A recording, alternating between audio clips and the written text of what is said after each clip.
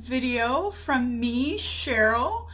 This is my crafty and bookish and chatty about other things that interest me podcast. Thank you for choosing to spend a little time with me. I know there are so many wonderful podcasts out there to watch, and I do want to say to everyone who has taken the time to leave a comment on any of my first 3 videos, thank you so much. I love it. And thank you for watching and subscribing. I'm up to 9 subscribers right now, which is kind of, I don't know, it's kind of surprising, but good. And I hope that anyone who watches finds something fun or interesting, or just enjoy spending a little crafty time together. I hope you have a beverage of your choice, hot or cold. And I know, maybe a little snack if you want, and your yarn, needles, hook, whatever, or just enjoy a beverage. Anyway, I'll wait for you while you go get one. Go get something. I'm waiting. Okay, good. Good, now we're all set. And let's have a nice time. It's been a good week. And oh, before I move on, my Ravelry username is Cappuccino 136 on Ravelry and on Instagram. Feel free to look me up at either place. And I know I'm not very great at giving a lot of details when I talk about my projects, all the yarn details, or talk about my needle details, or things like that. If you see a project that I finished or that I'm working on, and you want to know a little more about the pattern or the yarn, or what needle size and things like that, it's all on my Ravelry project pages. And I will also put details in the information box below the video. You can look there too, with some yarn information, project information, pattern names, and book titles, authors, other things that I talk about that I think you might want to reference or look up if you're further interested in. I try and put pretty good episode notes in the information box. I am not putting links there, but if links would really be a big help to you and that's important for you, please make a comment and ask, and I will make an effort to work on that. And yeah, and all the comments that I've had so far have been really friendly and positive and kind, and thank you so much again. And I hope that if there is something constructive that I can do to make things a little bit better, if you can feel free to, in a constructive and polite way, make a suggestion or a constructive request on something that I need to work on. I know that ands and ums are pretty egregious. I am aware of that and trying to improve on that.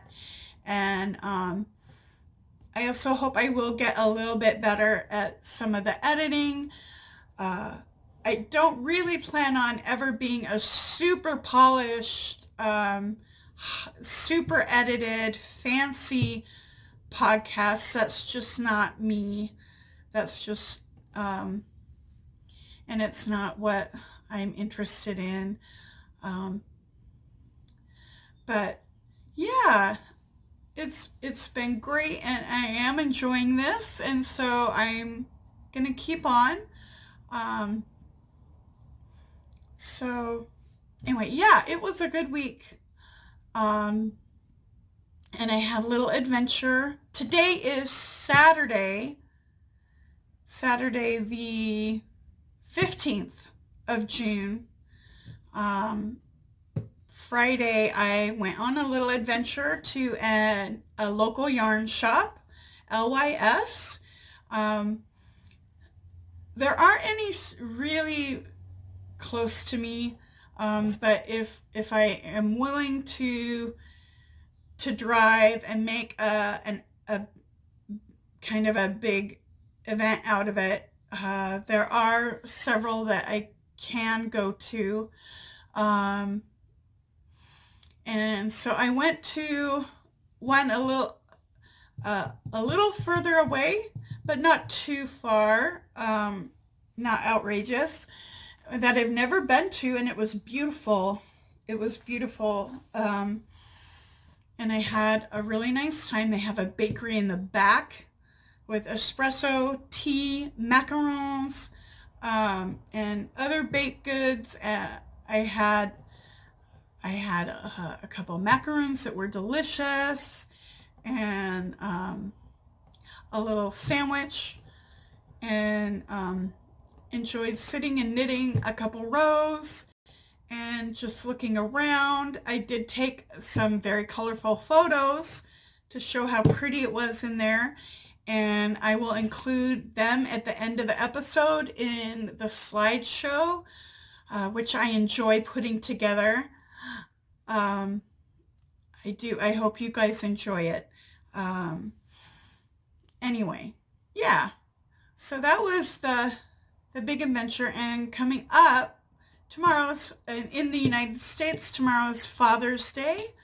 So my sister is planning to come for a visit, and yeah, so we're gonna have a good family time together, and give Dad some special dinner.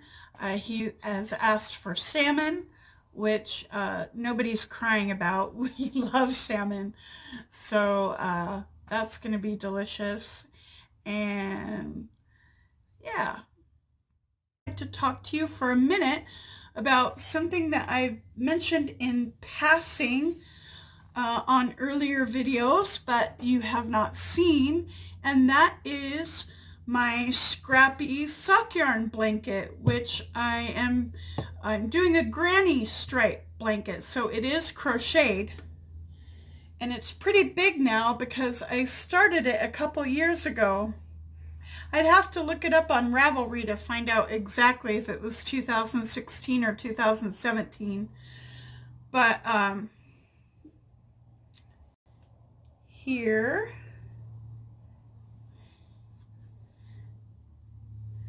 is the current state.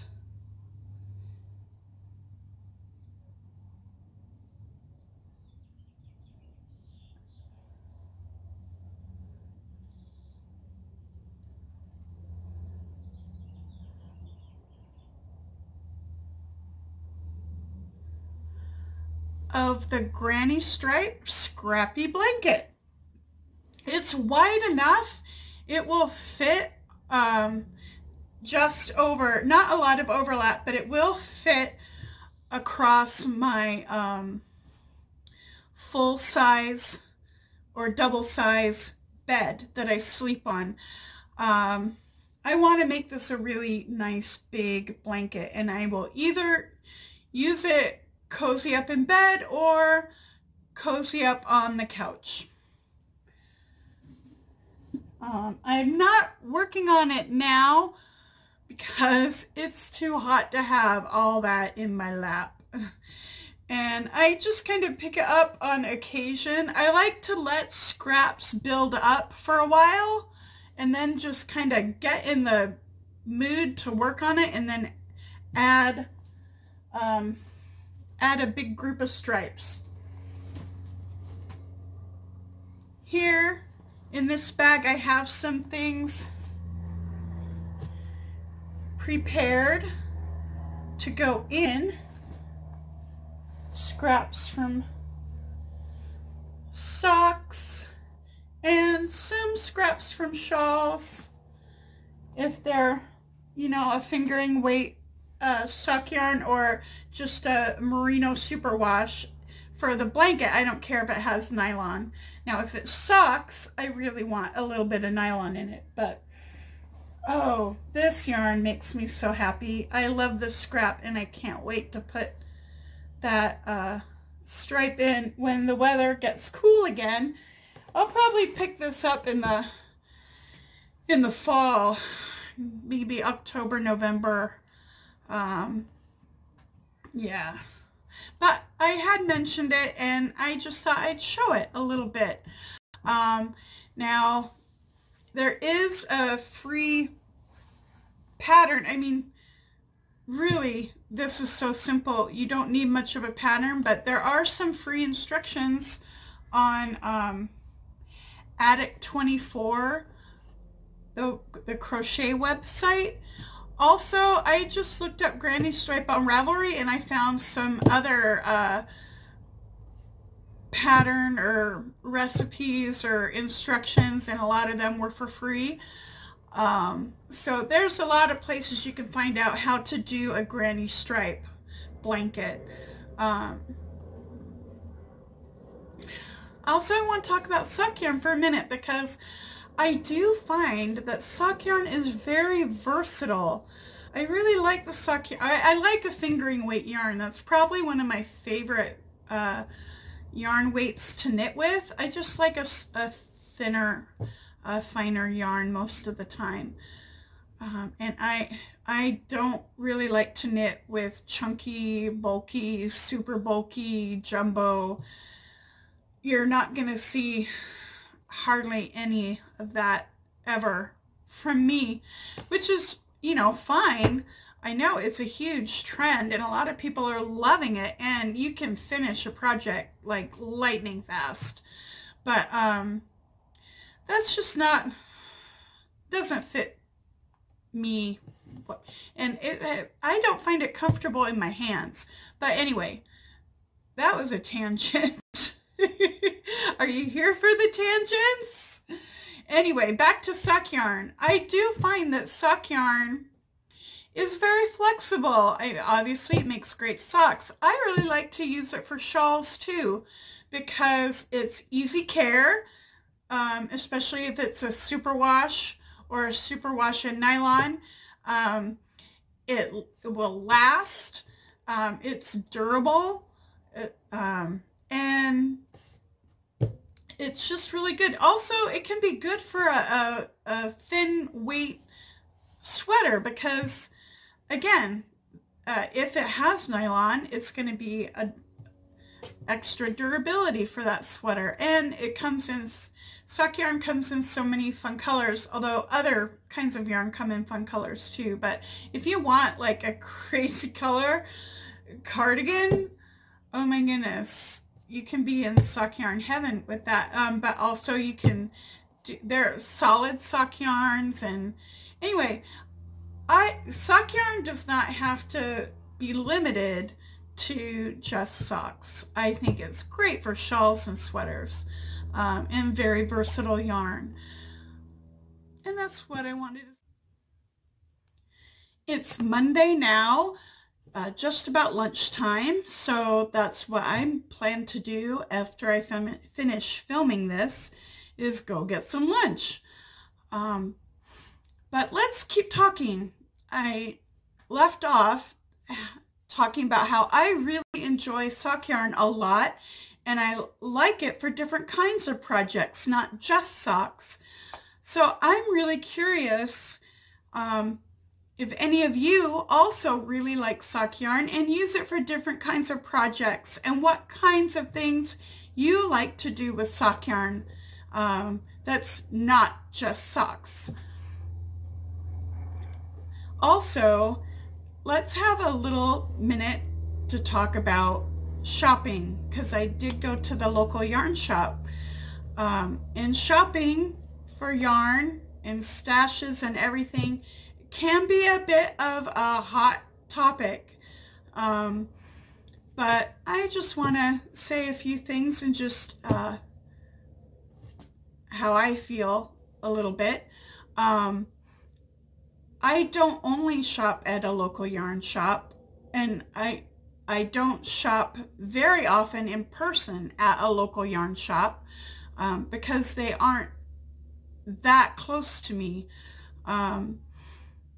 I do shop at Joann's, and I do shop online, occasionally from Etsy. I also like Webs, which is, I think, one of the biggest online yarn shops, and it is also a local brick and mortar yarn shop too, with a giant warehouse, which I've never visited there, but I've seen shots of video of their warehouse, and it's ginormous. Anyway, so I kind of am equal opportunity here and there, different kinds of places shopper. And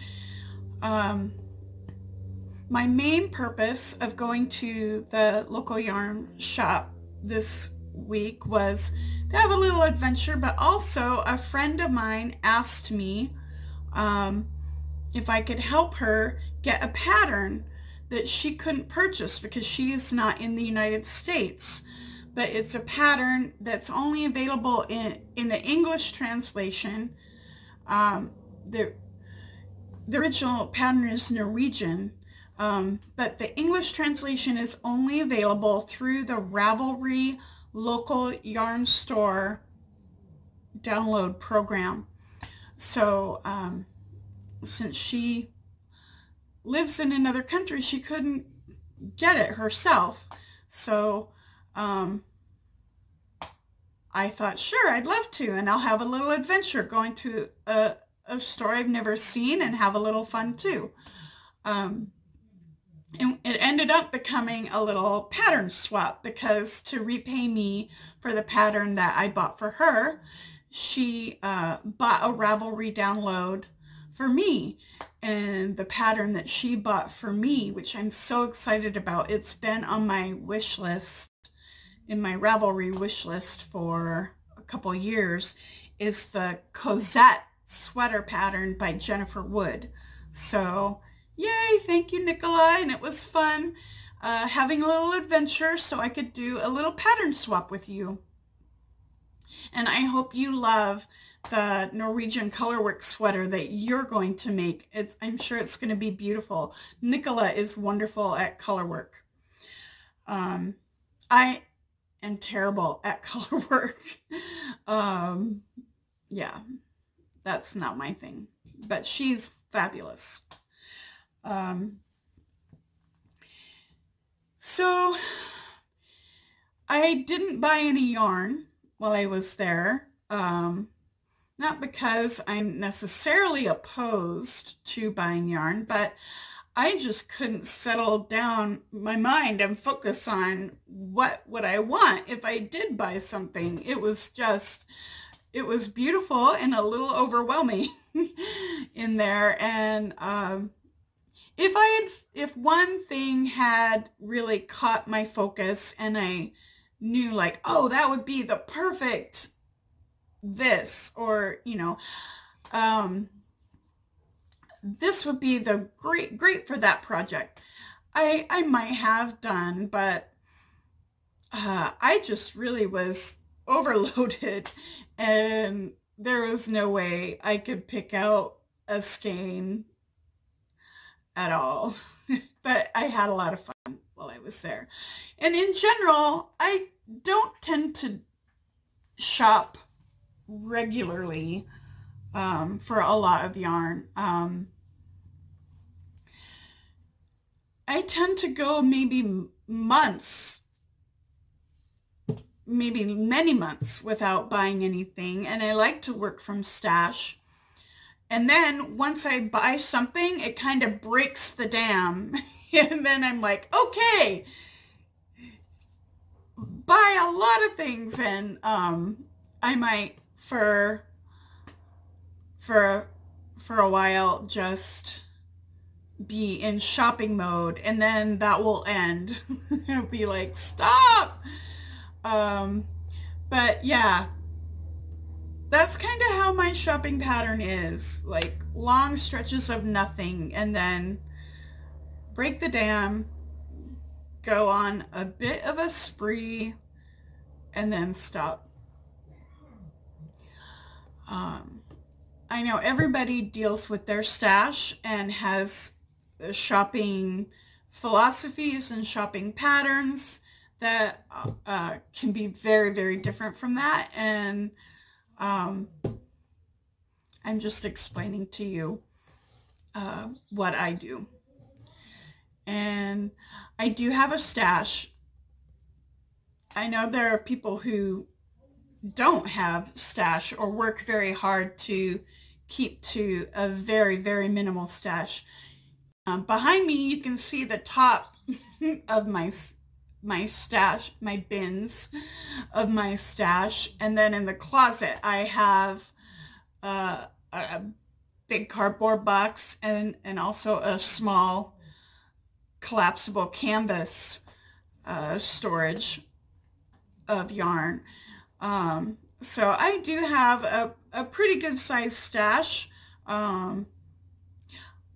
I wouldn't say it's ginormous, but it's not small. It's probably a very in between medium and large stash, I think. I don't know. Everybody measures stash differently too. So what is a big stash to some people is different to other people. So anyway, that's that. Now let's look at some projects.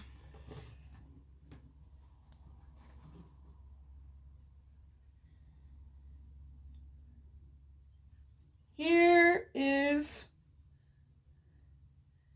my top.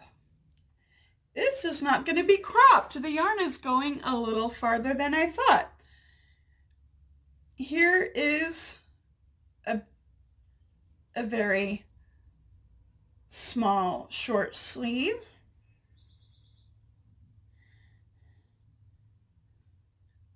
Ooh, stitches down.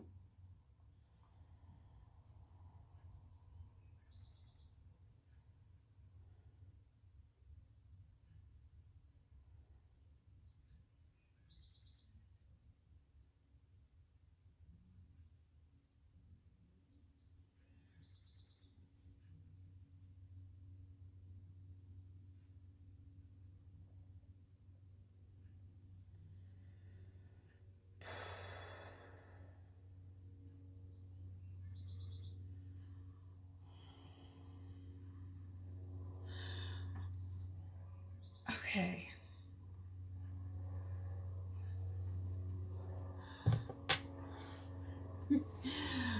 I think everything got secured. I will double check on that later, but it should not be a crisis. So everything will be okay.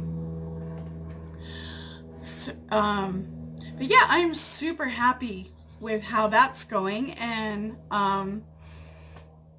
glad that it's going to be a little bit longer than I thought. I think that's because I was a little conservative with how relaxed, how much positive ease I was giving myself. But yeah, I think it's going to be wonderful, and I'm glad I'm doing a little bit of a sleeve, and that's that. Here is the Blue Sky Hug scarf. I've made a lot of progress on this. I'm really loving it. I love the colors. I love the lace. It's fun to work on. And I've been thinking a lot. I've been having a little quandary about this. And let's also talk for a moment about giving handmade gifts. I've been wondering if this might make a good gift for someone. I'm going to a graduation party in about 8 days, and I've been thinking that that might be really pretty for her. But then I've also been thinking, she's, you know, a young woman, and she has her own fashion style, and I know her, but I don't know her that well as far as her fashion tastes and her, you know, her favorite colors or things like that.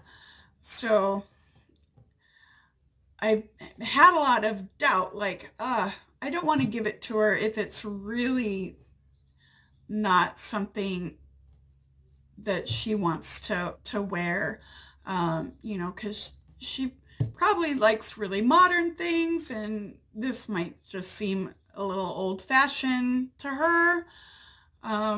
Anyway, giving handmade gifts can be really difficult for us because we want them to be loved and appreciated, and we made them with love and joy, and we want the person that we give it to feel joy about it when we give it to them. And no judgment on her. It's just those kind of things just aren't for everyone. And